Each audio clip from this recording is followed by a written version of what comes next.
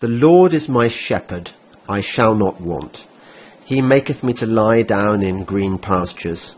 He leadeth me beside the still waters. He restoreth my soul.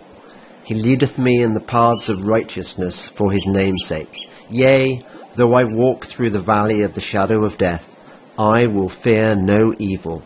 For thou art with me, thy rod and thy staff, they comfort me. Thou preparest a table before me in the presence of mine enemies. Thou anointest my head with oil. My cup runneth over. Surely goodness and mercy shall follow me all the days of my life, and I will dwell in the house of the Lord forever. Welcome to the Psalms with me, James Delingpole. And this is the beginning of a new series, which I've been promising for so long, and I'm really excited to be doing it, embarking on my journey in the company of Nick Mackison. Welcome to the Psalms, Nick. Oh, it's a real pleasure to be here, James. I'm delighted Listen, I just wanted to say how excited I was to discover you, or kind of to be discovered by you on I think Twitter, and you were just one of those voices which I found very sympathetic, because you are a Christian, but as you and I know, Christianity covers a multitude of sins.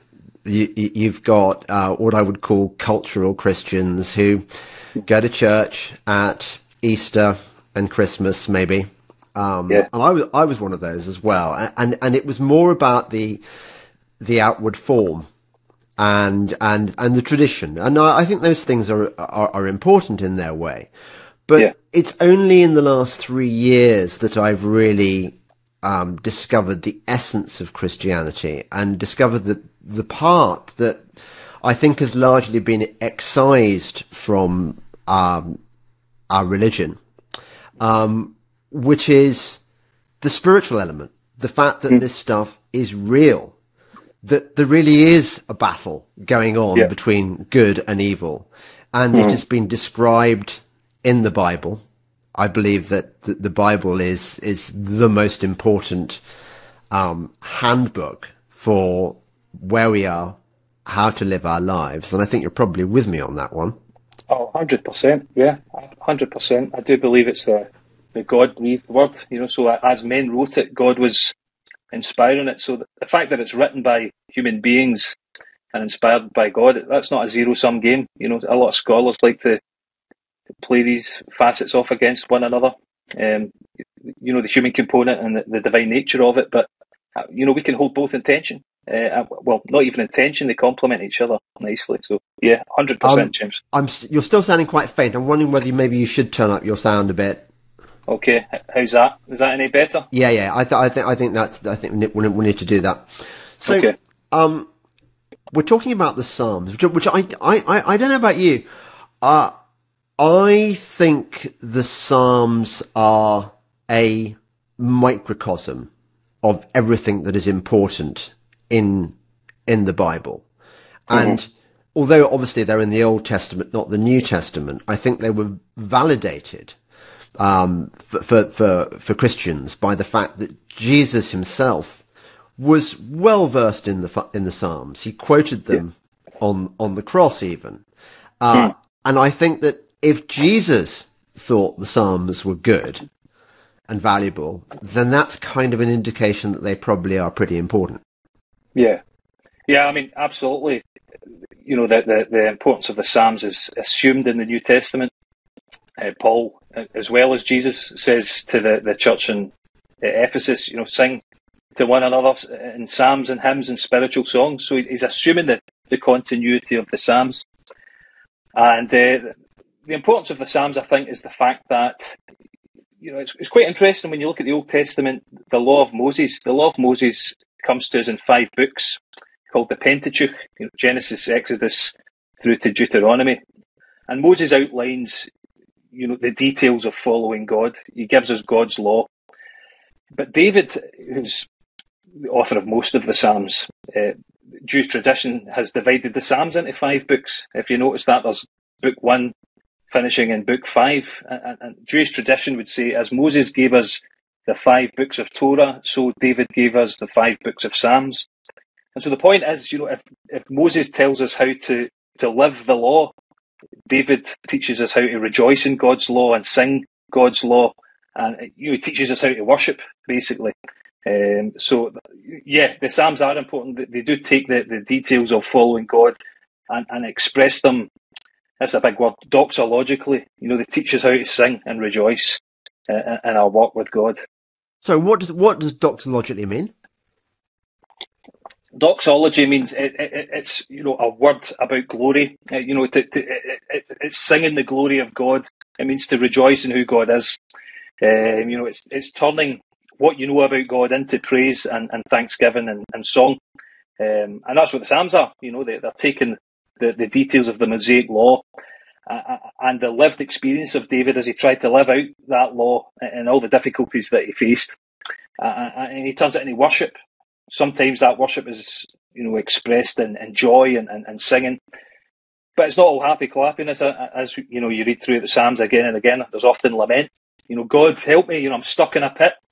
Or often, there's an enemy after me. And I think this is where it plays into a lot of what you want to talk about, James, that the Psalms are about warfare. Almost maybe 2 out of every 3, I would imagine, is about some form of conflict. And where David or the sons of Korah or Asaph or whoever the author is, they're crying out to God for help because they're being pursued by a mortal foe. Yeah. The reason that I've chosen to launch this series with Psalm 23 is, well, I'm a great believer in learning the Psalms. And I think that if you are going to learn the Psalms, the first Psalm you should learn is Psalm 23 because it's short, apart from anything else. So it's not too daunting a task. It's also, I think, I call it the Master Psalm just because it's the sort of shortest and punchiest. And St. Augustine, I don't know whether you know, called it the Martyr's Psalm. Right. He advocated it as the psalm that martyrs should recite as they were being martyred. I suppose if their death's been quite quick, you want a short psalm. Sure. But you don't want to go to Psalm 119, do you? That would, you don't want to prolong it. Yeah, but, Psalm 119. Do you know what? This is the thing. That in medieval times, when you were a novice monk, your first job was to learn the Psalter. Wow. And I was thinking, yeah, I'd like to learn the Psalter, but the one I'm really dreading is Psalm 119, which is the longest psalm, because it's like lots of psalms joined together. It's also possibly the most boring psalm. Maybe. I mean, I'm a former Presbyterian minister, and it goes on and on about how brilliant God's law is. So, that was real grist for my mill. I loved Psalm 119. But, I can understand why it would be, to somebody who's not as familiar with it, I can understand why it would look a wee bit repetitive. It seems to say the same thing over and over again. Yeah. Thank you for mentioning the fact that you were a Presbyterian minister, because people are going to be wondering, why am I talking to this guy, Nick Mackison? So you were a Presbyterian minister, and now you are studying the New Testament. I'm studying New Testament. I'm in the final year of my PhD. But yeah, I was for 13 years I was a maths teacher, and then I experienced something of a miraculous call into a different way of life. It was, I'm not a kind of happy clappy mystical Christian in any way, but it was really quite a stunning experience of God's drawing me into Christian ministry. And then so I left that in 2015, and I went to seminary. And while I studied in seminary, I was helping as an assistant minister in a church plant. Now, church plant just means a new church that's been started. And this was a church plant in one of the roughest parts of Glasgow, Govan, in the south side. And quite a remarkable guy, Norman Mackay. had gone into Govan and basically started a church by walking up and down the street, talking to people and seeing if he could make contacts, and then starting Bible studies. And from there, things seemed to snowball, and he planted a church. So I was fortunate enough to come along for the ride. I was a friend of Norman's, and so I ended up assisting him. And from there, after I finished my studies, I did a short time of full-time ministry, and then I was asked to do some further study by one of my former lecturers, and they're paying me to do it, so what's not to like? So here I am. I want to hear a bit more about your time in Govan, but first of all, your PhD obviously isn't in the New Testament. Tell me what esoteric angle you've chosen.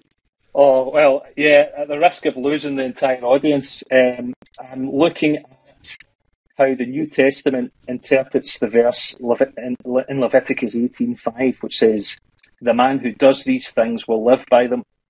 And now that's Moses talking about the law in the Old Testament. And Paul quotes that text in Romans 10 and in Galatians 3. To speak about obedience to the law, the one who does the law will live by the law, and he critiques that the way that the Jewish people have read that. And I've got another angle on how traditional interpretation of that verse is going. So I'm not going to. I don't want to bore anyone, but yeah, it's what it should help is, it teaches us how to read the Bible like Jesus did and the apostles. That's what I'm trying to do, because I think a lot of our reading has been influenced by, kind of Enlightenment categories, authorial meaning or historical context. These things tend to dominate the interpretive landscape, and we major on these things, and we minor on the fact that this is a divinely inspired word as well, which is capable of what is called a fecundity of meaning. So what the original author may have had in mind could also, it could be superseded by a divine intention as well. So there's that's what I'm going to be. That's what I'm looking at. Sorry if that was a word. Isn't it amazing? I was thinking 3 years ago, I couldn't have imagined anything duller than doing the sort of thing you're doing. And now I think, well, what a fantastic calling to get to know to examine the Bible in depth. Yeah. I mean, in your case, to examine one sentence from the Bible. I'm basically becoming an expert in a tiny field. That's what they say a PhD is about. It's about knowing more and more about less and less. But at the same time, there's the other angle is you don't take it too seriously. It's an extended bit of homework, and at the end of the day, nobody's going to read it. What it does, it's equipping me for a life of hopefully scholarly endeavour and teaching others. So it's a formative experience more than it is something that people will actually take up and read. Were you always a Christian? No, I grew up in a Christian home, but it was quite maybe a dysfunctional home by normal standards, whatever that is. My mum was really a committed Christian. She was quite a mystic in many ways. She would do lots of evangelism. She was actually one of these. She was a kind of cringe God botherer. People would have thought of her in that way as. But yeah, so she was a very committed Christian. My dad as well. He struggled. He's a believer, but he had his own struggles. But when I was very young, I think it must have been about when I was about 4 years old, perhaps. My mum was diagnosed with cancer, and she just had her third child, and the cancer's another rabbit hole to go down. But the doctors had basically said, when I think it was about 4 or 5, that she had 3 months to live. And so, she was quite literal in her reading of the Bible. She went to James 5 and says, "If anyone is sick, let him call the elders of the church." to anoint the sick with oil in the name of the Lord, and the sick will be made well. So she gets in touch with the elders and said, I've been given 3 months to live. Come and anoint me with oil, please, and pray for me to be made well. So I don't think the elders had ever done anything like this before. It's quite a conservative little church, not into the kind of, the more charismatic expressions of Christianity. So they came over to the house, and I was only told this story, a few years ago. One of the elders prayed over her, and I believe under the influence of the Spirit said, give her 7 more years so that she can see her sons grow up. And it was 7 years pretty much from that point that she passed away. So she died when I was 13, so it must have been when I was 6 that she'd gotten the diagnosis. And it was, she left a real legacy. One of her friends spoke to me a few years ago as well, and she said, your mum, she said, I used to find her quite overpowering in terms of, she was always talking about, I shared the gospel with somebody today, and they prayed the prayer and they've become a Christian. And this friend of hers was saying, every week when we spoke about these things, your mum would say, somebody else became a Christian and somebody else became a Christian. And she says, I got a wee bit cynical after a while. I thought, she is just talking garbage here. Nobody can convert that amount of people. Which she said, long story short, after my mum had died, she met every single person that my mum had mentioned to her in prior conversations, scores of people, all of whom would say to her, I became a Christian as a result of Eve Mackison's influence on my life. So she was quite a remarkable woman in that respect. I was brought up in that environment, with her guidance and whatnot. But losing her at 13 obviously was a bit of a hammer blow for a young guy and for my younger brothers. We went to school in quite a rough part of Glasgow as well.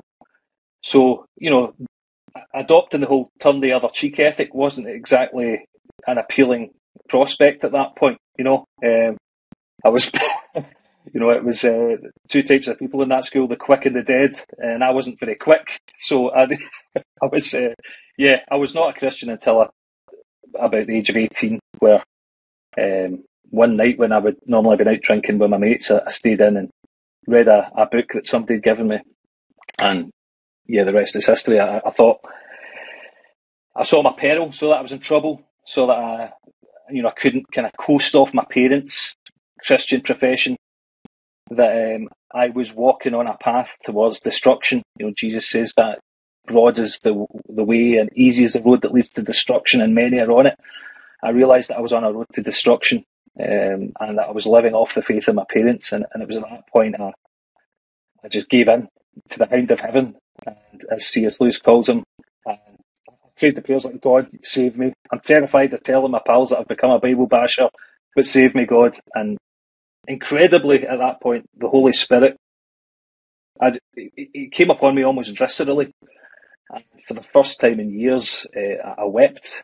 I'd always been quite a hard little guy who couldn't cry at anything, and I was just full of tears. And I had this sense that whenever I prayed, there was this huge ear just listening to everything that I was saying. So it was, it was a remarkable conversion experience for me as a young man. That's amazing. That's amazing. So when you say you were a hard man, what, you were getting involved in fights? Were you doing drugs or drink? No, I wasn't a hard man at all, James. I was in a hard area. I was in a hard school.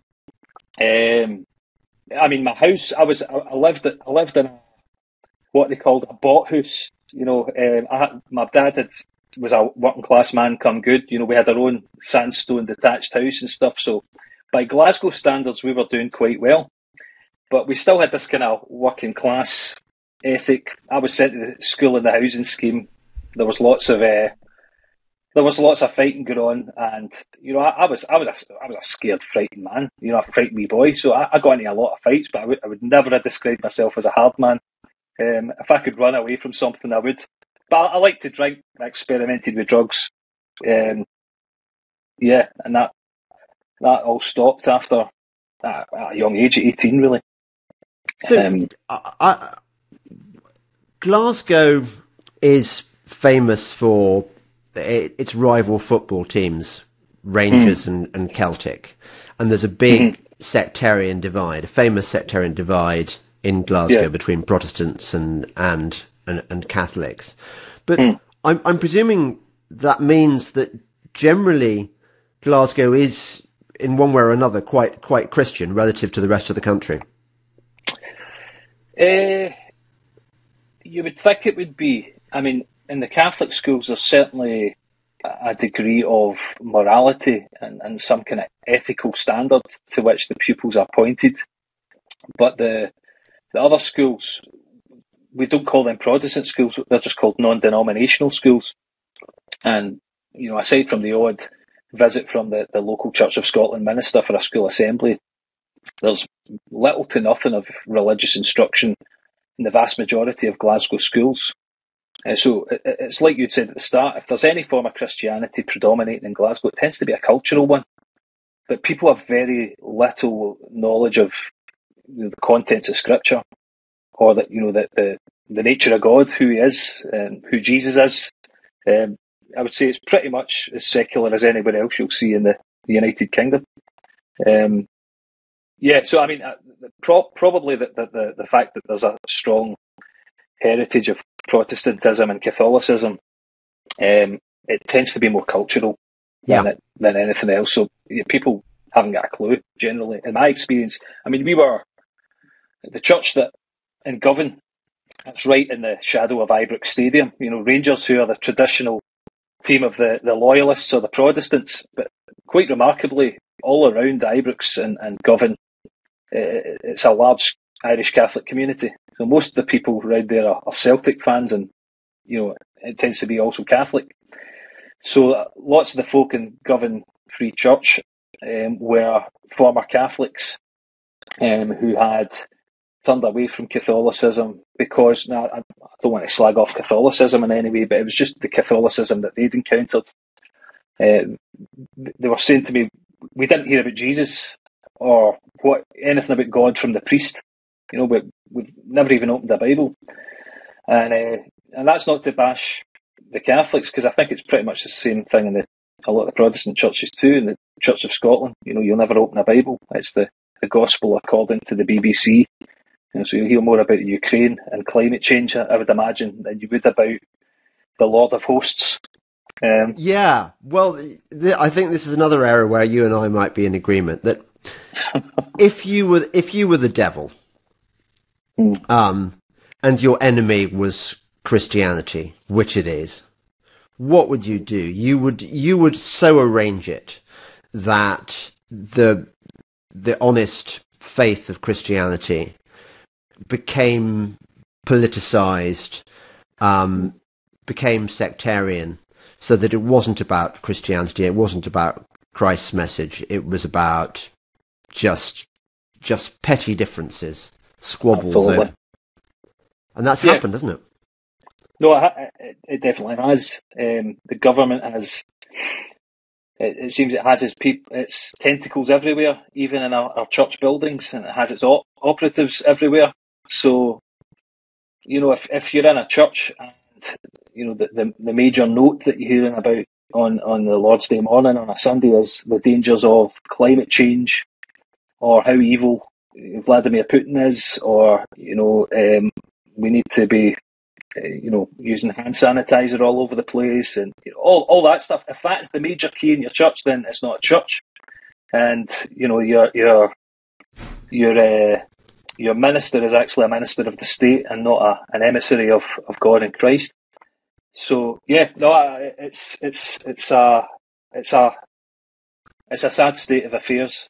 But I think also, you know, James, you have on the other side, these are the obvious, very, I suppose, progressive faces of a warped Christianity, but you see it in the, for want of a better expression, the right community. You know, so you've got somebody like a Jordan Peterson lecturing through the Bible. You know, I went to hear one of his lectures in Glasgow, and he was speaking about, you know, Cain and Abel.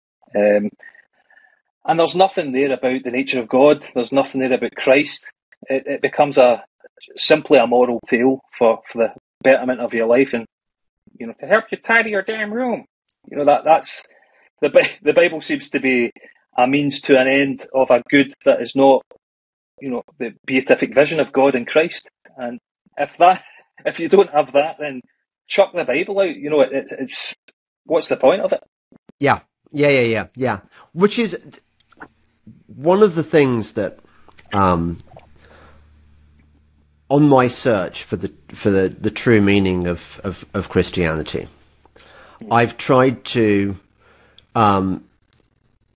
escape all the excrescences which have sort of coated Christianity like a kind of rust or a sort of fungus over time, and hidden the truth underneath. And I've tried to strip away all the stuff that's the accretions of time and politics, and find out what is the core of the message. And it seems to me that the Psalms are one of the things that really do that. And because well, the point I made at the beginning about Jesus quoting them, but also they seem to be like the distilled essence of the teaching of the Old Testament. They're like the kind of greatest hits of the Old Testament condensed in something which is also happens to be beautiful poetry.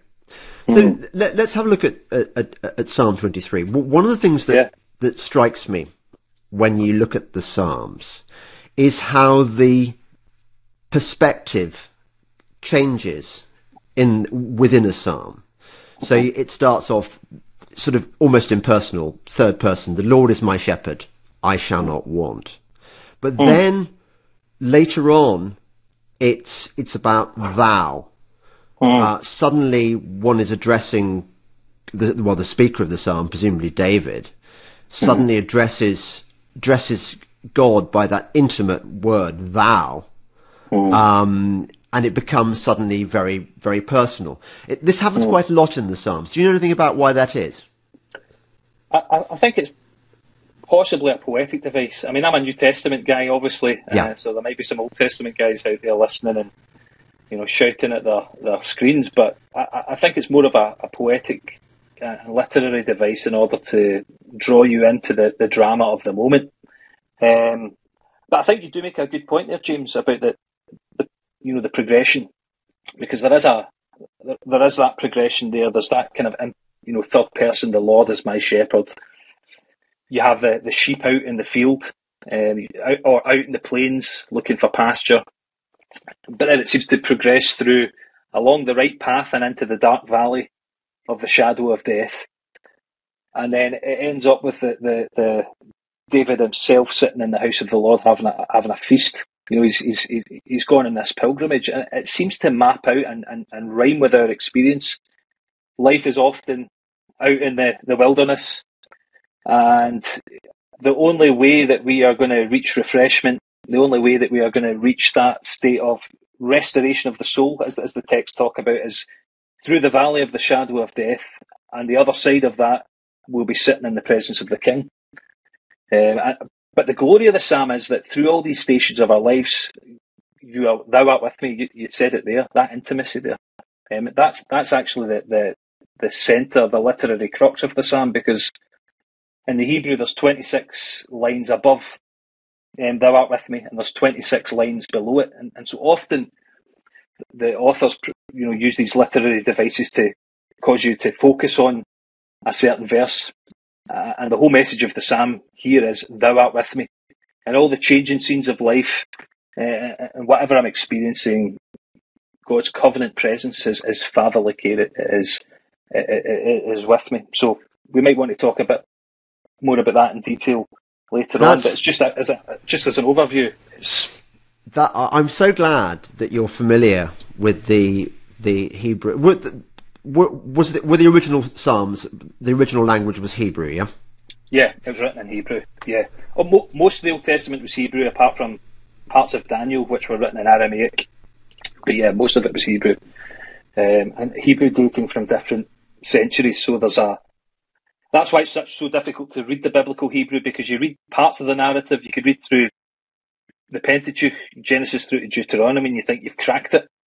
But then you come to the Psalms, which is written in a different style and probably in a different era too. That it can be the difference between Elizabethan English and modern, Cockney, if you like. You can run into real difficulties and you feel completely de-skilled again. Is there I'm presuming the answer is yes. Is there a dimension in the Hebrew version which is missing from the translation? I mean, the translation I used there was the King James version, which was we know was done by a committee, published in what was it, 1611? I think 1611, yeah, 1611. Yeah. There are other versions. I mean, the Book of Common Prayer, which is still just clinging on by its fingernails as the Church of England's. I've got that here. That's the one. For a Scot, I shouldn't have one, but I do. I love it. I mean, I actually prefer. When I started learning the Psalms, I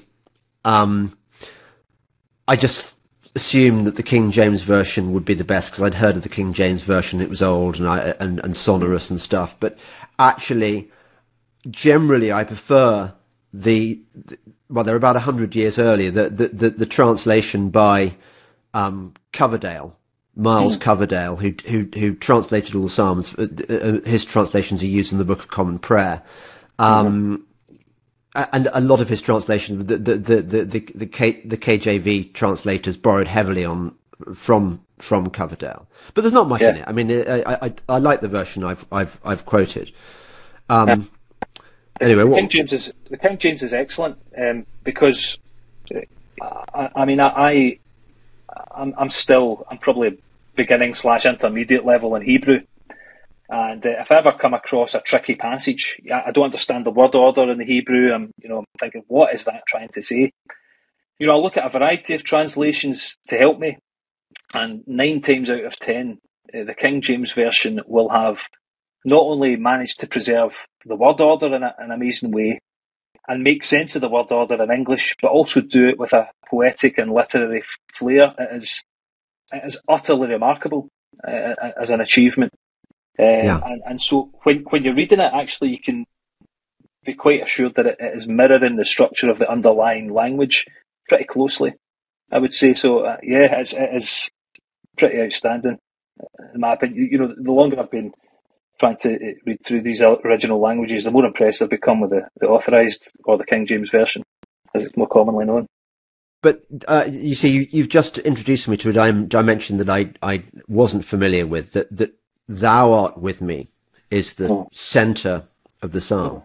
And it's surrounded by that really chilling moment. I mean, I think most people who've even a passing familiarity with the scriptures will be aware of that concept of the valley of the shadow of death. Yea, though I walk through the valley of the shadow of death, I will fear no evil, for thou art with me. Thy rod and thy staff, they comfort me. And in the period before I became really interested in the Psalms, I got little hints of their significance. Just a brief bit of autobiography. I went to a traditional English prep school where we went to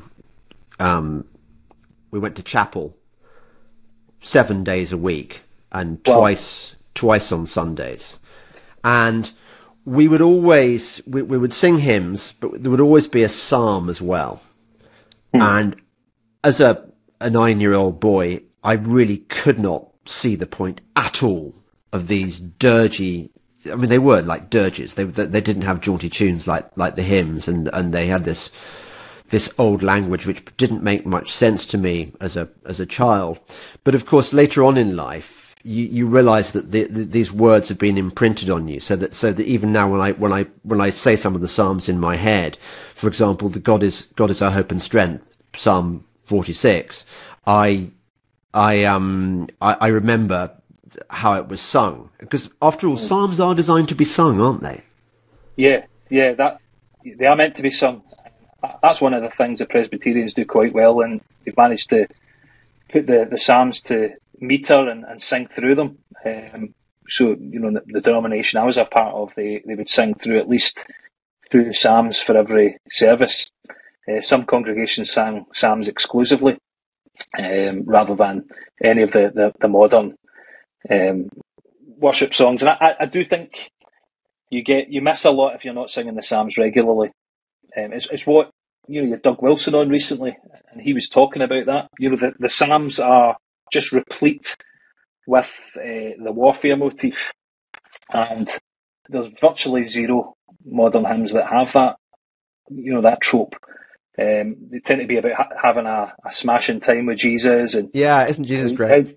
Jesus is my boyfriend, and it's all this stuff. And the problem is, I think that we don't have psalms about warfare because the people that write songs about warfare, because modern hymn writers haven't suffered. So David was able to write his psalms because he was a great man that had suffered greatly, and it's only if you're to become a great man, you suffer greatly. We saw that he'd been pursued by Saul through the wilderness. He was hiding in caves. His own son turned against him, turned the whole country in a military coup against him, and he was again on the run. So David had a few hard times of which to write, and a lot of these psalms are forged in the times of David's most extreme suffering. Yes. Like James. No, this is. I worry. Well, I think it's inevitable that we are heading towards times as dark as any that human beings have lived through. Mm-hmm. And I think increasingly the message of the Psalms is going to be more and more relevant to us. Mm. I mean, we know that in times of well, we've mentioned martyrdom, but also in times of war. For example, during the Civil War, I know that the parliamentarians certainly sang the Psalms, and I expect the royalist forces did too, because they were much more God-fearing. But you can just imagine you'd need the solace of the Psalms as you were marching towards death or dismemberment. Absolutely. And I think that's what's particularly powerful about this psalm. I mean, if we look at the flow of it, if you mind me talking through the first couple of verses. Yeah. So David has started it off quite in a remarkable way. He said, "The Lord is my shepherd." Now, David, at the time of this writing, he's the king of Israel. He's probably the superpower in the Middle East. He was a badass. His armies had crushed the Philistines. He had a harem of wives. He was at the peak of his powers. And often military rulers or gods in the ancient Near Eastern context were called shepherds of their people. And you'd have images depicting the gods holding a rod and a staff, or a mattock and a crook. These were the kind of symbols of royal office. So you've got David, the most powerful man in the known world at the time, and he's saying, before the presence of the Lord, I am just this sheep. I am this vulnerable creature who needs brought to safe pasture, who's prone to straying. Isaiah chapter 53 verse 6, it talks about sheep as animals that are prone to straying. We all like sheep have gone astray. We've turned to his own way. The Lord has laid on him the iniquity of us all. So sheep are prone to straying. And David is basically confessing, I've got all this power, I've got all this regal authority, I've got this massive army, but before the presence of the Lord, I'm nothing. I'm just like this vulnerable sheep who's hungry, who's thirsty, who needs his soul refreshed. All I can offer God, for all my military pop, all I can offer him is my dependence and my neediness. And that's what it's the first thing that the psalm is teaching us. We don't offer God our achievements. He's not impressed by them. There's no such thing as being too good for God, and there's no such thing as being too bad for him either. The psalmist is saying God wants our dependence, and that's the beginning of the shepherd-sheep relationship. But David is talking here about what does a sheep do? The sheep looks for green pastures. The sheep needs the quiet waters. The sheep needs refreshment, because back in those days, it was very seasonal weather, and the shepherd would often have to take the sheep out into the wilderness to find pasture. He would be searching around in these kind of places for green pasture and for water, and this would leave them exposed because they're out in an open area. So they don't just need provision, but they need protection. And David's confessing that for all my riches and for all my military authority, I still trust in the Lord ultimately for my provision and my protection. Without Him, I lack everything, but with Him, I lack nothing. And I think something that, as you talked about the original languages, do you see things in the original text that you wouldn't get in the English? And I think one of the features of verse 2 and 3 is that when he says, He maketh me to lie down in green pastures, these are imperfect verbs in the Hebrew. Now, an imperfect verb could express frequent behaviour or habit. So, for instance, verse 2 could be saying, The Lord's my shepherd, He often makes me lie down in green pastures. He regularly leads me beside the quiet waters. So there could be that notion of regularity. I think that does chime with our experience. Often, we feel dry, we feel washed out, we feel that life is having its way with us, and all of a sudden God, brings something into our life that Jesus up, that refreshes us. But instead of a habitual reading, it could also mean a future reference. So the sheep here could be saying, He will make me lie down in green pastures, and He will lead me beside the quiet waters, and He will restore my soul. The picture here could be the sheep is starving, the sheep is thirsty, and the sheep is exhausted, but he's still trusting in the shepherd. So he's following the shepherd. The shepherd hasn't come up with the goods. Life's crap at the moment, but he's saying, the Lord is my shepherd and I'll lack nothing. And I think this is important for us, James, because often as Christians or followers of God, we feel that when things go wrong in our lives, let's say, you try to follow God and your finances go to pot, you're skint. I mean, you launched out pretty much in faith after you went down the rabbit hole. And it was a costly thing for you, and it can be tempting to think, when I follow God and things go wrong, that I'm doing something wrong. I'm not doing this Christian thing right because it says, I thought you had an abundant life if you were a Christian or whatever. But David's saying here, the Lord is my shepherd, and in this life, I'm starving and I'm thirsty and I'm exhausted, but I trust in Him that for the future He's going to provide for and meet all of these needs. And I think as you go to the book of Revelation, that future sense is brought out in Revelation 7, where there's a vision of the throne room of heaven, and Jesus is standing there, and He's described as the Lamb, the sacrificial Lamb who was slain for our sins. And it says the Lamb at the centre of the throne will be their shepherd, and He will lead them beside the flowing waters. And so the writer of Revelation has obviously read into the future tenses of these verbs and said, this is something that Jesus is going to do for us in the New Jerusalem and the new heavens and the new earth. He's going to provide for us for our wants, our needs. He's going to refresh us at that point. So I think, sorry for that extended monologue, James, but I think it's we're talking about life can be arid and difficult, and then you look for a solution, and then the next place is, you're in the middle of a dark valley in verse 4. So the psalm should disabuse us of any notion that following God is a life of, let's say poops and giggles, just to keep it parentally friendly. It's not. It's going to be hard, and if it's hard, it's not because you're doing it wrong. It's probably because you're authentically following after the shepherd. And I think that's an encouragement.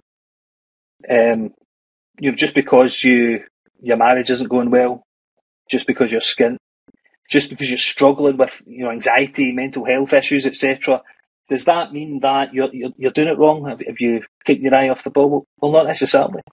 That sense of dissatisfaction and spiritual thirst and hunger and exhaustion, it can be a an authentic mark of somebody who's following their shepherd. Yes, no. Well, thank you for. You shouldn't apologise for your extended monologue. That was exactly what I was hoping for. Just on that, the pastoral theme.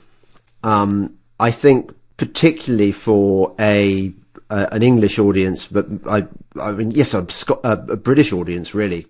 The wool trade has been very important to our national prosperity. I live surrounded by sheep, and I think, and I love eating. I love the fat of the lamb. Me too. I mean, Americans don't seem to eat as much lamb as we do, but in this country, England, it's key, and I think that I'm an English literature graduate, and there's a very strong theme in English literature, the pastoral. We think about it evokes calm and beauty and a sort of prelapsarian state of bliss. I think that may be part of the appeal of that psalm to later generations. Sometimes I think it gets a bit twee and cloying. I don't know whether you're familiar with the version of Psalm 23, which is sung to a tune called Crimond. Yeah. And I find it warbly and rather ghastly. Just saccharine. Yeah, I know what you mean. Yeah, it's kind of like, singing Metallica lyrics to a Girls Aloud tune. It's that type of vibe. The two things tend to clash a wee bit, and you miss out on something of the gravitas, and the pastoral richness that the words should evoke. The tune shouldn't get in the way of the lyrics, basically, should it? You've nailed it. I mean, it is getting close to Jesus is my girlfriend kind of Christianity, which I think did infect quite a lot of late 19th century and certainly 20th century Christian songwriting. It was. I think the devil has the best tunes, they say, but I think he also wrote some of the worst tunes for the church between 1880 and 1980. No, absolutely. There's a cracking video by Lutheran Satire where it has it's a cartoon of Cliff, not Cliff. What's it? Clint Eastwood reading modern Christian hymn lyrics, and it's hilarious. He said these hymn lyrics sound like my daughter married her Barbie to her Care Bear and wrote the wedding vows. That's what a lot of the lyrics sound like. And in a place like Govan, if you're going to ask these battle hardened men to start singing about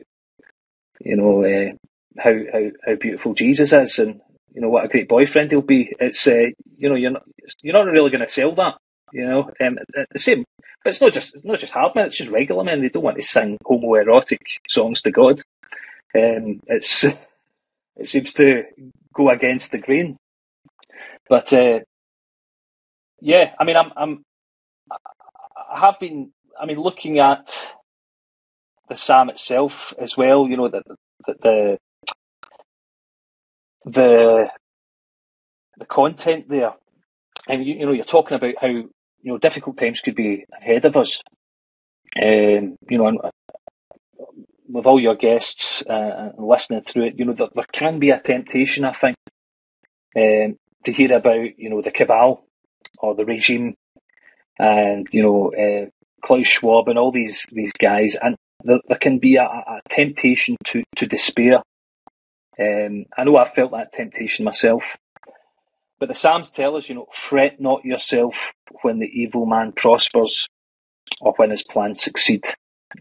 The Psalms are there basically to say, right, okay, these guys may look as if they're in charge, but all of a sudden they're going to be gone, like snow off a dike, and you're going to be you're looking around and asking, what was the problem the whole time? And you're talking about Psalm 37, aren't you? Yeah. I Yeah, love that. I love that. I'm looking forward to learning Psalm 37. It's quite a longy, but there's that yeah, bit, isn't there, towards the end where it talks about. Find it for me. Go on. yeah. I'll find it for you. Yep, I it's love that. I love that bit. yeah. Let's see. Okay, yeah. Is that so? Wait on the Lord and keep His way, and He shall exalt thee to inherit the land. When the wicked are cut off, thou shalt see it. I have seen the wicked in great power, and spreading himself like a green bay tree. Yet he passed away, and lo, he was not. Yea, I sought him, but he could not be found. There is. Then it goes on to say, mark the perfect man and behold the upright. The end of that man is peace, but the transgressors shall be destroyed together. The end of the wicked shall be cut off. Yeah, it's the bay There's tree. that. Yeah, I love that. I love that it's line. beautiful, isn't it?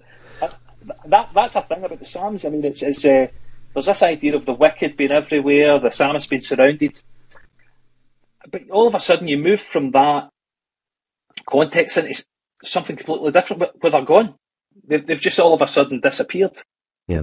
And it can be a bit disorientating, because the psalmist at one moment is going, "Oh, I'm surrounded, God help me," and then the next moment he's like, "Yeah, man, I'm in the house of the Lord, looking at the beauty of the Lord. It's all good." Yeah, forever. So, yeah, forever. So therefore, I will not fear if an army besiege me.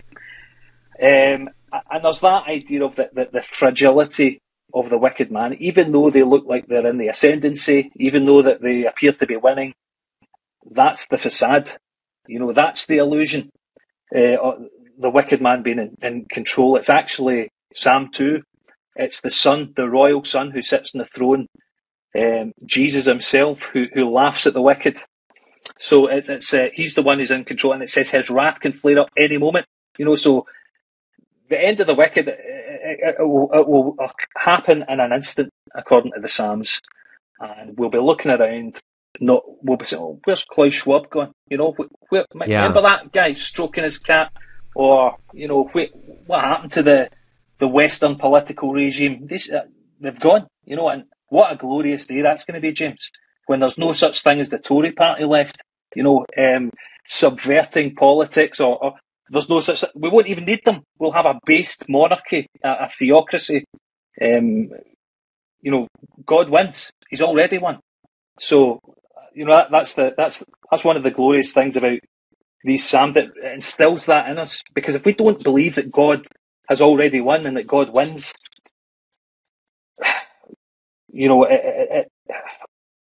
we should despair.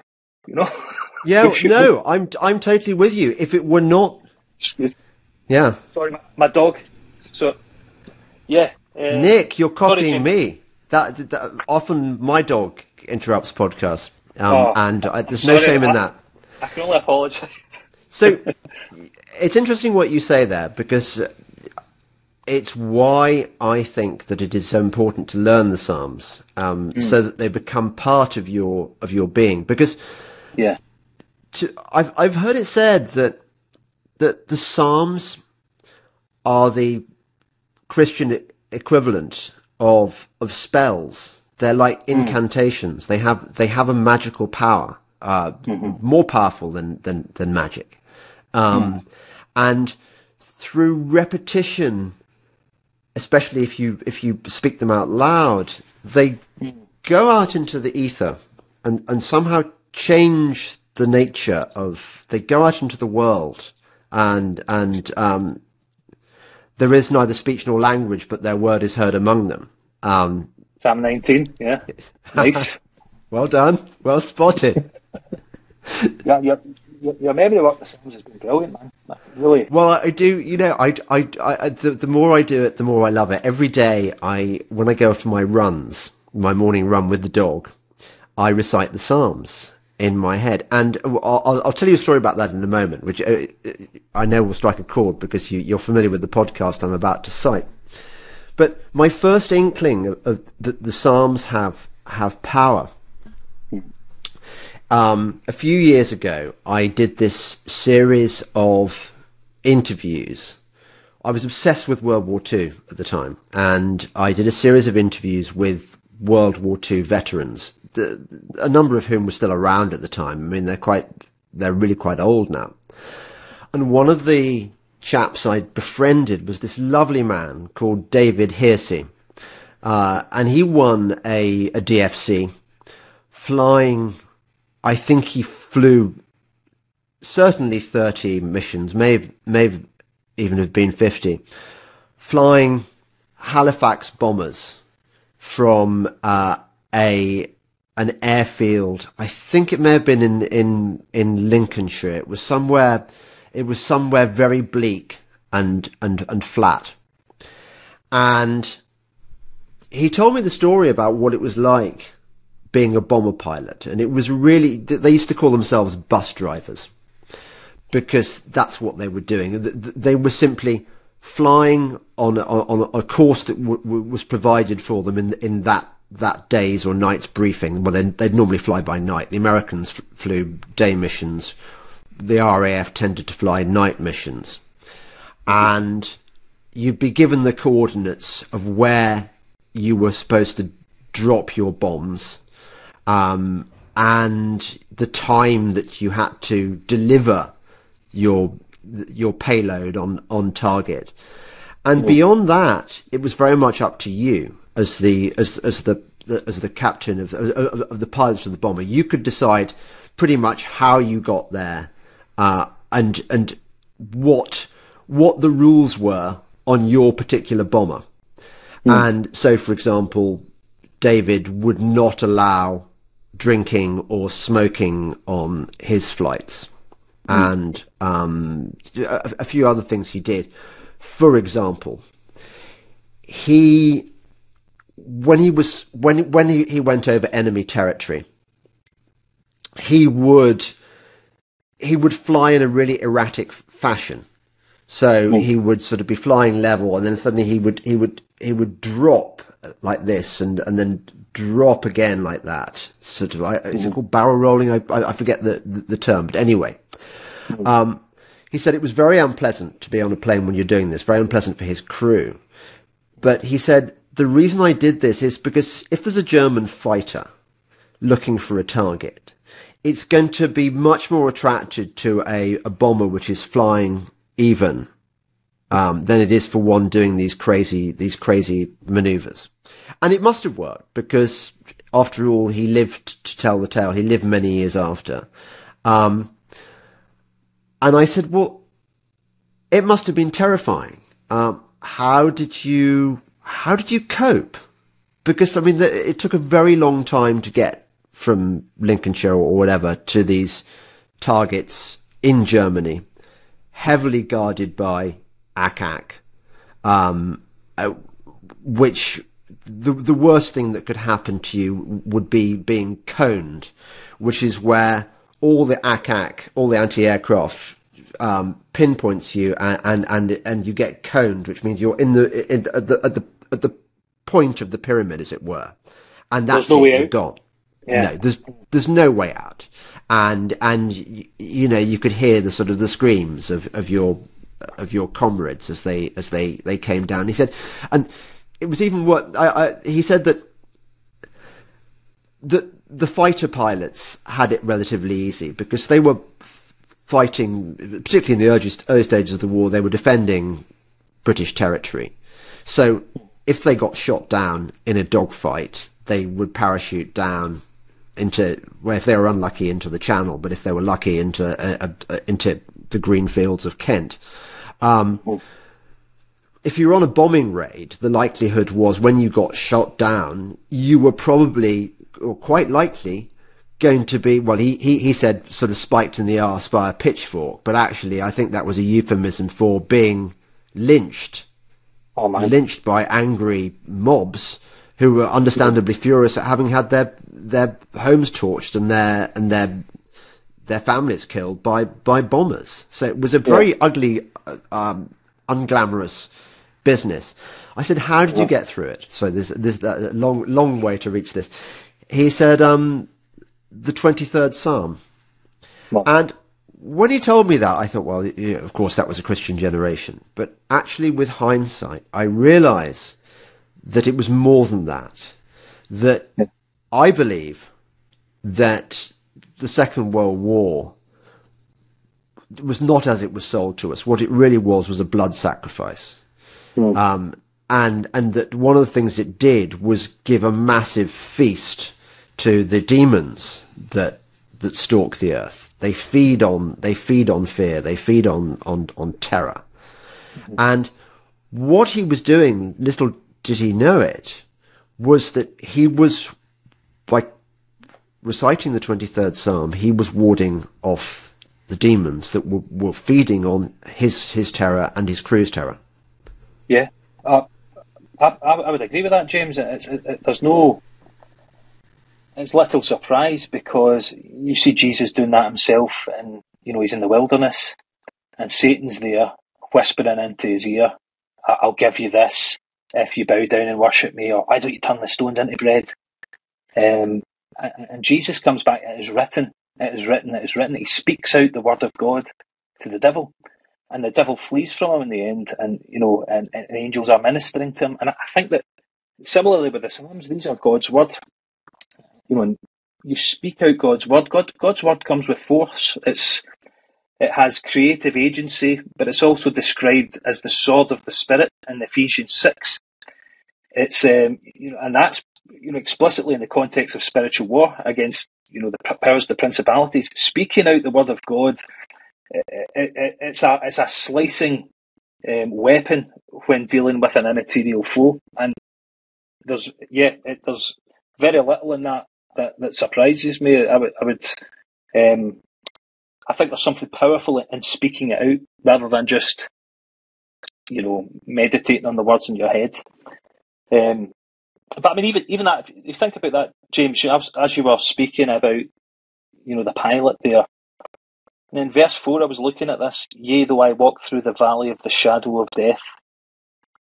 Now this is, the psalm, it's kind of gotten dark all of a sudden, because he's, the sheep is, he's hungry, he's thirsty, and he's exhausted. And he's looking for restoration. But he's going to walk along the righteous path. So verse 3 says, "You lead me along paths of righteousness for your name's sake, for your own honour." So, he's following his shepherd diligently and faithfully. And where that's led him is the dark valley, the valley of the shadow of death. Following the shepherd has brought him into danger. And that again, I keep speaking about disabusing us of false notions about the Christian life. Following the Lord is going to bring you into conflict. You've signed up for service in the struggle against the unseen powers. Now, in the Old Testament, when you read through the Psalms, the enemies of God are mortal enemies. It's the Philistines, the Moabites, the Ammonites. They all surrounded that little strip of Israel, wanting to invade the country, knock down the temple and impose their own pagan religion upon the Israelite people. But as we move to the New Testament, there's a change in register or note whereby the veil is lifted. We're no longer trying to preserve a physical strip of land in Israel. We're no longer fighting against these mortal foes. We're seeing the hidden malevolent hand as we move to the New Testament, and it's the powers, the principalities, the spiritual forces of evil in the heavenly places. So as we sing these psalms, as we read through them, we are waging war against these unseen malevolent forces that are opposed to us. And when we follow God, we are going to be brought into this cosmic conflict, which will often lead us into the dark valley, the valley of the shadow of death. And if you're facing a fearful situation just now, if you are in fear of your life, you might be tempted to ask, "Where's God in all this?" I remember Chief Wiggum when he arrests Flanders for drink driving. He's like, "Where's your Messiah now, Flanders?" There's that kind of, you feel the world laughing at you. Everything's going tits up, and you're meant to be following God. Well, the psalm writer's saying here, the shepherd doesn't just take you through dry places; he takes you to dangerous places. And you need not fear. It says, "Because thou art with me," the centre of the psalm. God promises us himself. That's the great glory of the message of the Bible, that we get brought into a communion, us little frail, sinful creatures with the immortal, the infinite, the eternal one. He cares for us. And so it says here, thy rod and thy staff, they comfort me. He says, I'm not scared because the shepherd's got a rod and a staff now. Interestingly there, the rod, it's like a mattock, it was a wee short weapon with a big club in the end. And the shepherd would use that as a weapon to fend off predators or thieves. You could kill a bear with it. David himself spoke about in 1 Samuel, I think it's chapter 17, he was given a shepherd's CV to Saul, and he said, I've been a shepherd my whole life. He says, when a bear or a lion attacked the flock and took off one of my sheep, I would run after it and I would take the sheep out of its mouth. And when it turned on me, I would grab it by the hair and strike it and kill it. Now, the weapon that he would use to kill bears and lions was the mattock, the rod. And the shepherd had that. It's a little Kosh type thing. He had that on him at all times.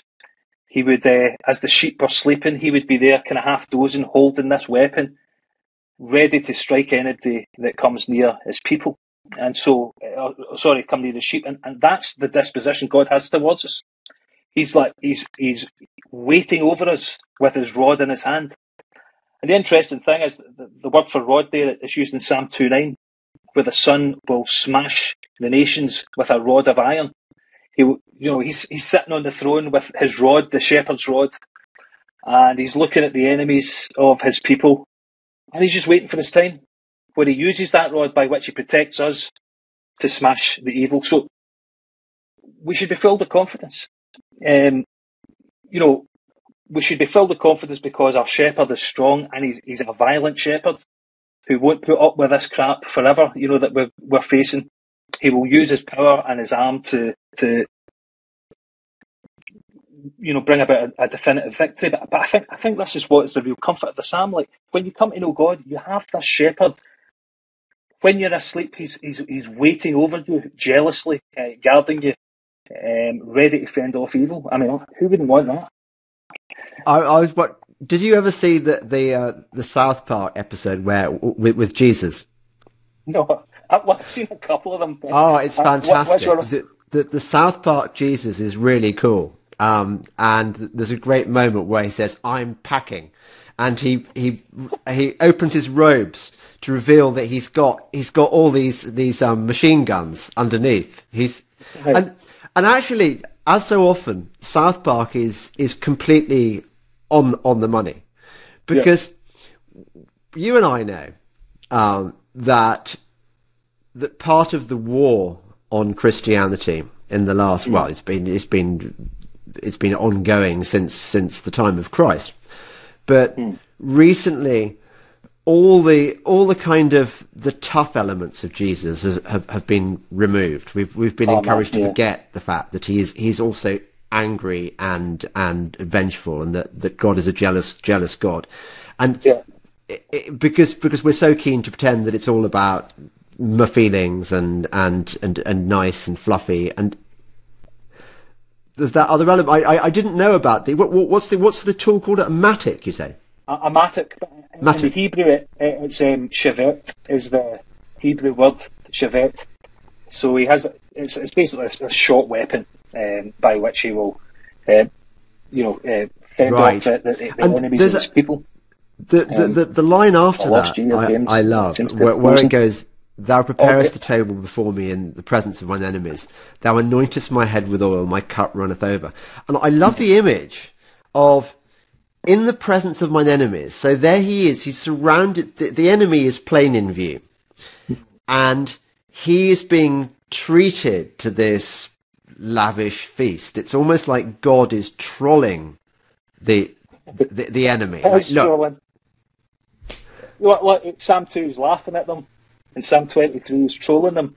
And it's right what you say there, James, that kind of Jesus has been, I say this reverently, but there's an emasculated image of Jesus, whereby we absolutize the record of the gospel.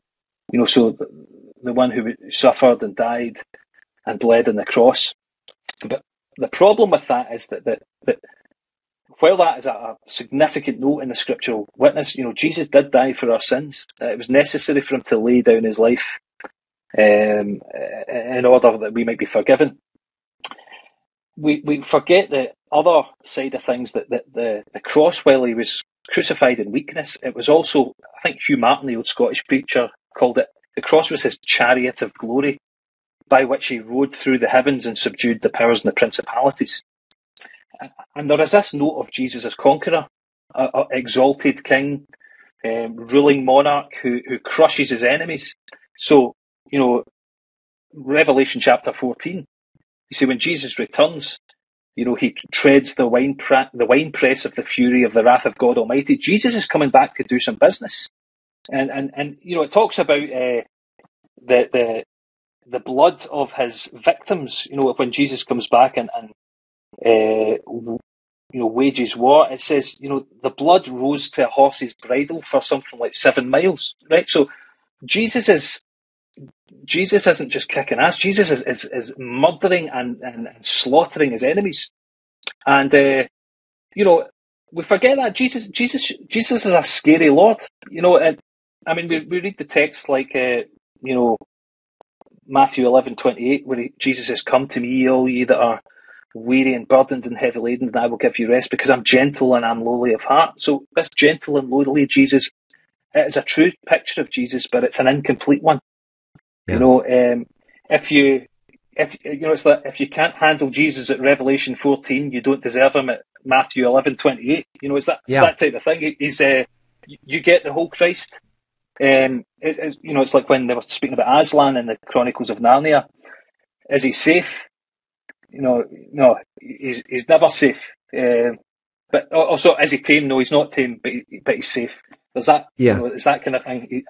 Following untamed Messiah, he's scary at points, and but that's that fearfulness he's going to bring to bear for the vindication of his people. And that's what I love about the.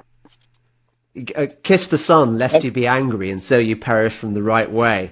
If his wrath be kindled, yea, but a little, blessed are all they that put their trust in him. That's not a pussy Jesus.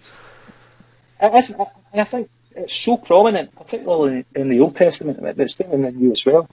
It was so prominent in the Old, this exalted, ruling, strong monarch, that's why the disciples of Jesus, they couldn't get their heads around the fact that he had to die. They said, wait, but you're the Messiah, you're here to kind of kick out the Romans. You're here to put, Emperor Schwab or whatever he is in a headlock and cause us to reign. But Jesus says, no, the path to conquering is the path of suffering. And this is a Christian theme. Martin Luther was pretty strong in it, that the path to glory always comes via the cross. I think you see that here in the Psalm. David doesn't get to sit in the house of the Lord and have a nice slap-up meal with him without going through the dark valley first. It's similar for us, that the path to glory is the way of the cross, it's the way of suffering. It's quite interesting, I think, in Mark chapter 10, when Jesus' 2 disciples, James and John, they get their mum to stick in a word for them with the boss. And they said, the mum, like a kind of middle class, aspirational woman, goes up to Jesus and said, "Let my son sit beside you, one at your right hand and one at your left in your kingdom." And Jesus says, "You haven't got a clue what you're asking. This isn't for me to give anyway, it's for my Father, etc. But to sit on my right and on my left, that's not for me to grant. But it involves the way of suffering." He says, "Can you drink the cup I'm going to drink?" Well, interestingly, at the end of the Gospel, end of Mark, we do see somebody at the right hand and another person at the left hand of Jesus. It's the 2 insurrectionists, the 2 thieves, if you like, crucified either side of him. So Jesus is saying, if you want to reign at my right hand and at my left hand, you have to learn to suffer at my right and my left hand first. And the Psalm's reminding us of that. We walk through the valley of the shadow of death on our way to the house of the Lord, to that slap-up meal. So it's not going to be a bed of roses. And the payoff is always future for us. And it's not like a crypto investment. Crypto, I've invested in a few things, and you always get some YouTube influencer saying, "Oh, next bull run, it's going to kick off. It's going to blow off top. It's going to be great." Yeah, to the moon. Well, it seems, yeah, it's going to moon. The Moon Boys, BOI. Everyone I touch seems to turn to crap. And then miss their bull runs. But this isn't selling you a crypto scam. This is saying there is a future. There is a future bull run. There is a future blow off top. And it's going to involve you sitting in the house of the Lord with a head anointed with oil and your cup running over. Basically, you're part of the household of God. You've been invited into His family. That, I think, is what the image is getting across. And interestingly, James, in verse 6, Sam Writer says, "Goodness and mercy will follow me all the days of my life." We know from other passages in Scripture that the shepherd follows the sheep. He doesn't walk ahead of them. The sheep go ahead of the shepherd. And it looks like the sheep are calling the shots, and that the shepherd is just, basically doing kind of retrospective damage control. It says that in 1 Samuel, I think it's chapter 7, where God speaks to David. Verse 8 says, "I took you from following the sheep." That was the kind of metaphor for being a shepherd. A guy who just walks after a bunch of stupid sheep. So there's this image that the shepherd is behind us. We seem to be running out of control, but he's in control the whole way, actually. And actually behind us, goodness and mercy are following us. In the original Hebrew, again, the word for follow means to pursue. It's used when an enemy is in battle and he's hunting down his foe. He's basically saying the Lord's loving kindness and His mercy, that is going to hunt you down. It's not going to miss you. You might feel that your life is taking a wrong turn. You might feel it's chaotic. David said, "Don't worry, man. Goodness and mercy are hunting you down if you belong to the shepherd. He's always behind you, and He's always going to overtake you with it." For me, that's a great comfort. That's interesting. It's the exact opposite of the Eumenides, the Furies, the kindly ones that pursue the in Greek myth. I don't know about that. So there are the Furies, which chase you and tear you to pieces when they catch up with you, as your kind of punishment for your sins, and they're called the Eumenides, which means the kindly ones. It's a kind of euphemism to try and buy them off with a nice friendly word, even though they are the Furies. But here you've got the anti-Furies, these goodness and mercy, which are kind of chasing you remorselessly, because that's the inevitable deal of trusting in the Lord. Yeah, it's and I think it's really encouraging, isn't it? Because we're going to make a lot of mistakes in our Christian life. We're going to screw up. We're going to let God down with our own sins, but also we're going to make some unwise choices as well. And it's good to know that notwithstanding, our incompetence notwithstanding, it's God's goodness and mercy that triumph in the end. It's quite interesting, verse 3, the paths of righteousness. Some texts say the right paths. And I think some people interpret that to mean that God will lead me to right decisions all the time. He'll help me not to make a blunder in career choice or marriage partner choice or whatever. But the text isn't saying that. It's saying paths of righteousness. That's paths of right living. Paths of living in conformity to God's covenant demands. Because that's a theme throughout the Psalms. That the life of faith and trust in the sovereign Lord is like a journey. So from birth to death, you're on a path. You're either on the way of the righteous, Psalm 1, or you're on the pathway of the wicked, which leads to destruction, language that Jesus himself takes up. And so the Psalms are basically saying, if you want to be safe in glory, you need to walk the path of righteousness. And this can cause a lot of fear, because I think that, for Protestants to think, well, is that works righteousness? Am I earning my way to heaven by being a good boy or girl? But that's not what the text is talking about. Often, particularly old Puritan ministers, they would say that when you believe in God or believe in Christ, God gives you the right to eternal life. So it's like a deed. He says, here, you have the right to eternal life. But you have to go about cashing that deed. You have to go and do something with it. So the attainment of life is gotten through walking the path of righteousness and walking in the path of holiness. So the right to life is given to us when we trust in Christ. But the possession of eternal life is gotten through walking the path of righteousness and holiness. And I think language like that can be quite discouraging, because we can think, well, my life's a bit of a shambles. I still struggle as a Christian. I too many sins to count. How am I going to walk the path of righteousness to glory? And David is saying here that it doesn't depend on you. He's going to lead you on the righteous paths. He is going to school you in godly living for his name's sake. His reputation depends on it. So that fear of, could I ever live that Christian life, or could I keep it up? It's not a biblical fear. It's saying when you are looking at the shepherd and when you're trusting in the shepherd, leave the results with him. It's all up to him. You might screw up regularly, but he'll help you live and walk a righteous path in the midst of your terrible decision making, let's just say. So yes. I find that encouraging too. As a bit of I can be a bit of a clown sometimes. My wife knows that as well. I mean, last thing she said to me before the episode was, "Don't say anything stupid.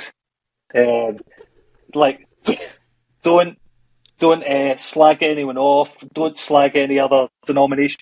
Don't say anything basically will make you unemployable in the future."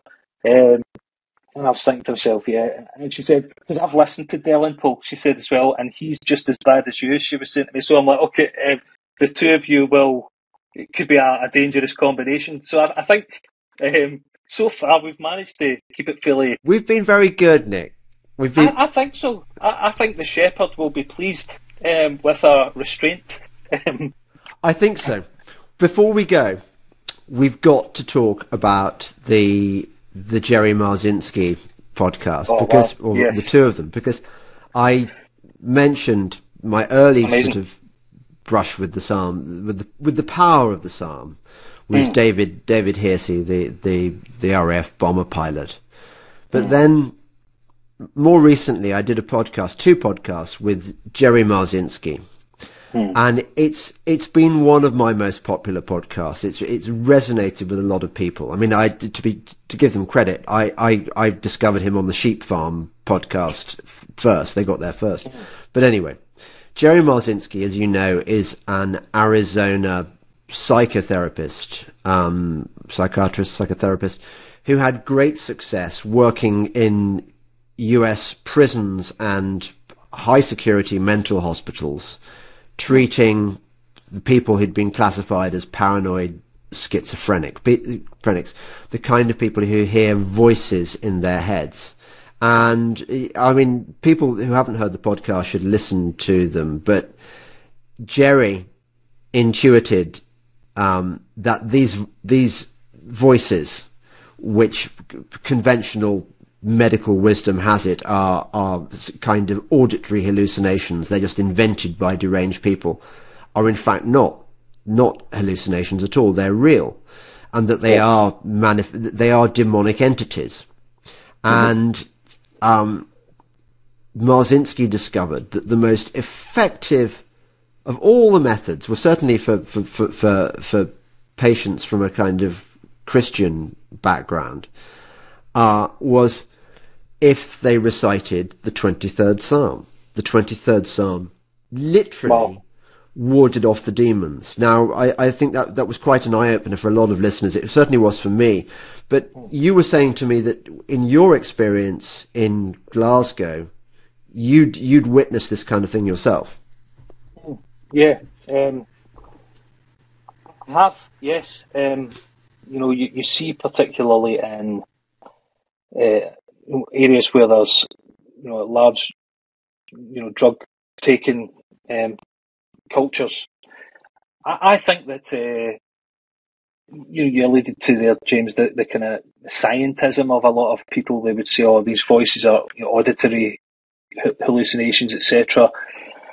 And they suspect that because they are auditory hallucinations, they cannot also at the same time be something else. I'm of the opinion that you can have both a medical and a spiritual explanation for something. They don't have to be mutually exclusive categories. And so when somebody takes drugs, you might say, well, some kind of chemical, biological process is occurring in the brain, and that's why they're seeing various things or conversing with various entities. But they assume that because that is the case, because there is a scientific side to it, that the spiritual side is, an illusion. But I'm saying that that scientific experiment, that scientific process is actually the gateway into another dimension. And so, I had one of my friends in the church, he said that a couple of times when he was on heroin, he saw the devil and spoke to him face to face. And, people would say to him, oh, well, that was just you having a bad, experience of the smack. But he was like, no, it was more than that. There was something, visceral about it. So I do believe that drugs can be a gateway to the supernatural. I mean, in Greek, the Greek for sorcery is pharmakos. So it seems to allude to the fact that back in the ancient times, people would take certain substances to encounter the spiritual world. So, I found that when we were ministering in contexts like that, you would often encounter something very dark, with people who were using. And I think also it explains the pull and the slavery of addiction in a way, because it's not just a kind of it's not just a chemical biological process that's going on in somebody's mind. There's a spiritual slavery going on there. A lot of the time I think people who are trying to recover from addiction need some form of exorcism, some form of renouncing of the devil and all his works. But in terms of Psalms, I mean, I have a friend who was called to exorcise a house, and there'd been stuff going on in the house. The kids had, particularly with the children of this family, there was a lot of really all of a sudden really quite rebellious behaviour, terrible language coming out their mouths, and the parents were like, what is happening? Why my kids have just changed overnight? I mean, there's something demonic and dark about it. So they asked this minister bloke, and my friend went up to the house and he walked around the rooms praying the Psalms, praying the 23rd Psalm, whatever else. And he says he came into a certain room, and as he was reading the Psalm, his attention became arrested on an object on, I think it was a mantelpiece. And he said, what's that? And the householder said, well, I bought that in my travels. I think it'd come from Africa or something. He was like, get that out of your house.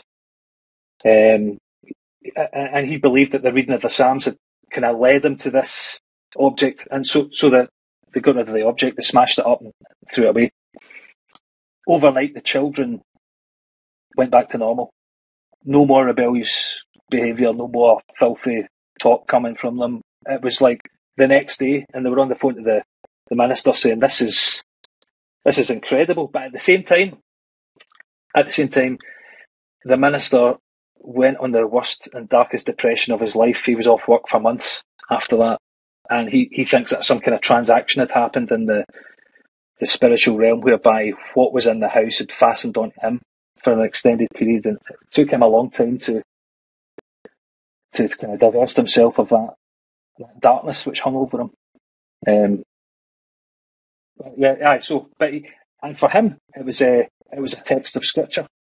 Turned on the radio one day and happened to have a broadcast from a church service, and as the minister read from this passage, I can't remember what it was coming through the radio, my friend said, suddenly the darkness lifted from him on the hearing of a verse of scripture.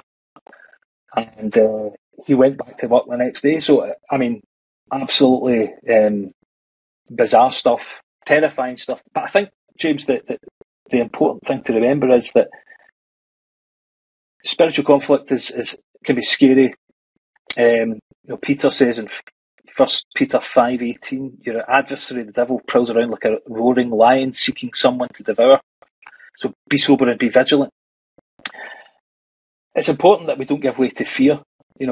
Interestingly, Peter doesn't say there's this malevolent spiritual entity prowling around like a roaring lion, so be afraid, be very afraid. He says, be sober and be vigilant. It says the same in the Psalms. I'm walking through the valley of the shadow of death, but I'm not scared. Over and again, the command is, don't give way to fear, fear not.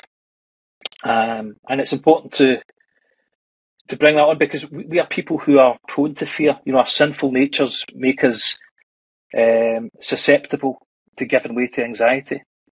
I think we need to also qualify that by noting that when the Bible tells us do not fear or fear not or be courageous, it's not commanding you to just magically turn off the pounding heart or the churning stomach or the shaking limbs or the sweaty hands. It says, even though you're feeling sensations of fear, don't let these sensations determine how you act. Don't act on fear. Don't make a decision on the basis of fear. And this is difficult for us because fear is kind of hardwired into us for good reasons. We fear putting our hand in the fire, or, we fear getting bollock naked and walking down the street because we know that the consequences are going to be, fear can be a help to us in many situations. But in the spiritual conflict, fear is our enemy, and we mustn't listen to its directives. There's an interesting passage, 1 Corinthians 2, where the Apostle Paul says, I came to you in weakness and in fear and with much trembling to preach the gospel in Corinth. And I think what's notable there's the apostle, the godliest man that ever lived after Christ, that wrote most of the New Testament. And he says, I was terrified. I was shaken. I was trembling that I was so afraid.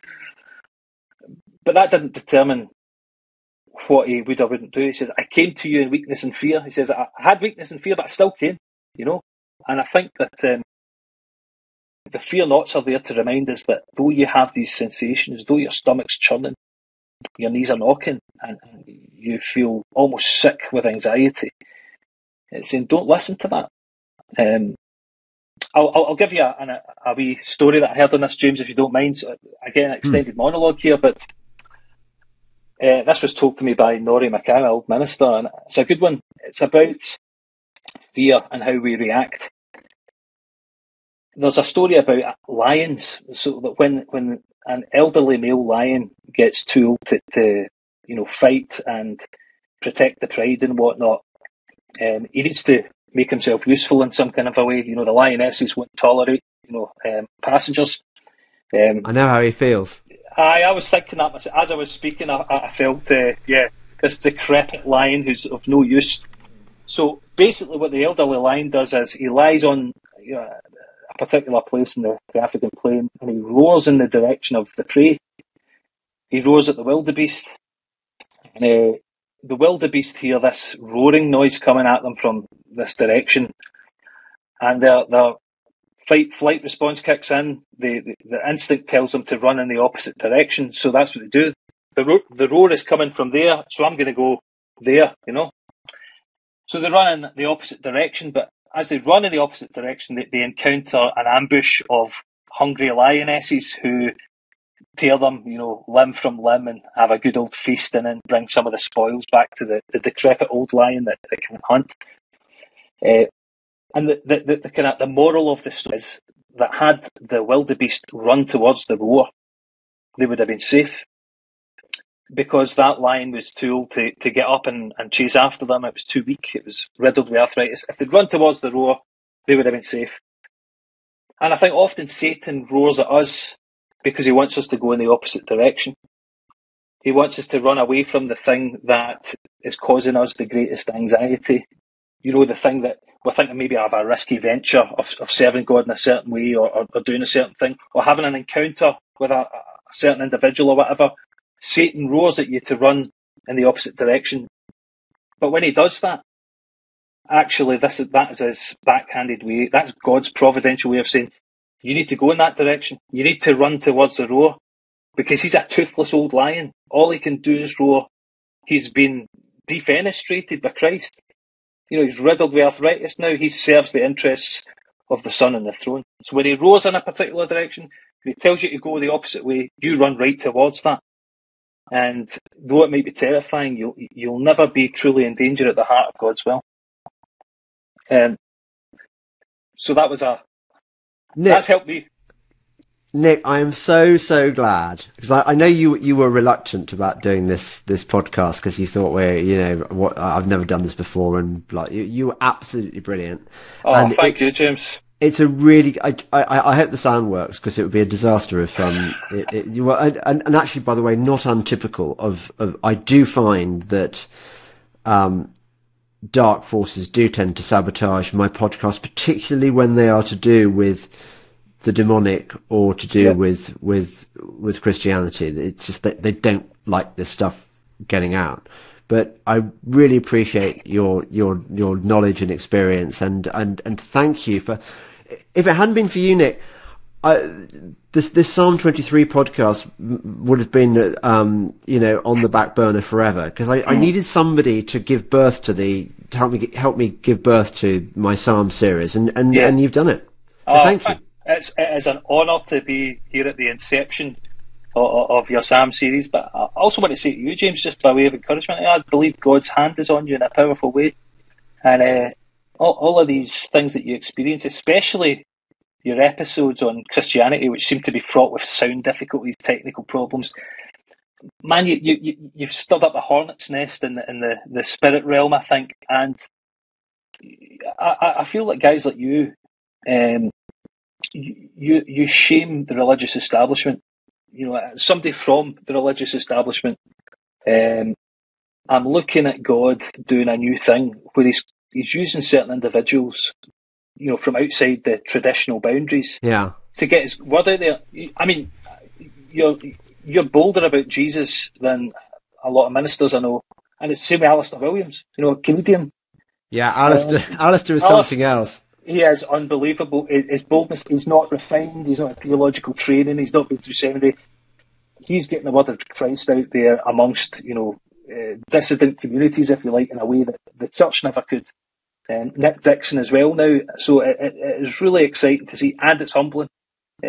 God is saying, right, all you guys that have had training, I'm not going to use you. I'm going to use this journalist guy who burned all his bridges, and, I'm going to use this comedian guy who get banned from everywhere, because you lot are useless. The regular man can't relate to you. So I just encourage you, man, to keep going, and you're in my prayers regularly. The way I feel is that it's a privilege to have been, because I just find this stuff really, really interesting and exciting. And if I didn't, I wouldn't be doing it. Yeah, I've got a very very short attention span.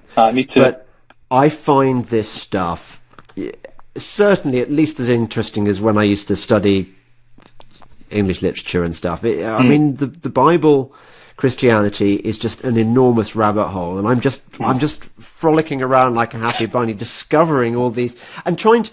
But the intellectual side of things really appeals to me, because I think that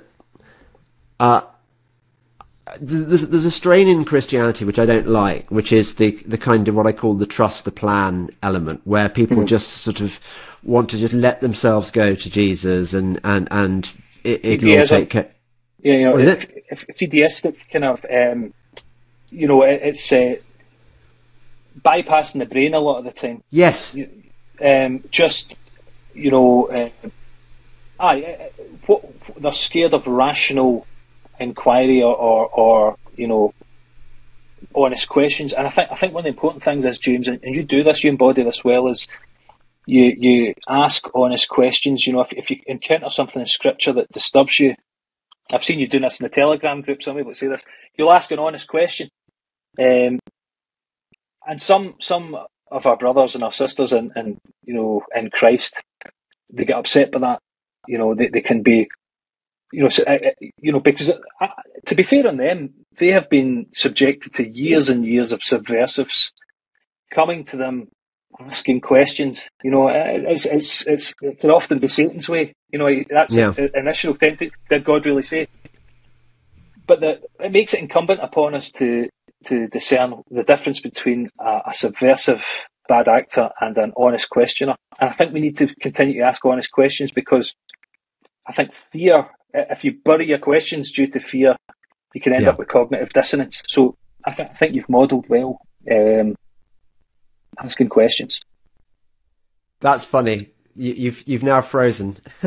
Sorry, I lost but you there, James. But we can end it there anyway, because it's brilliant. Yeah.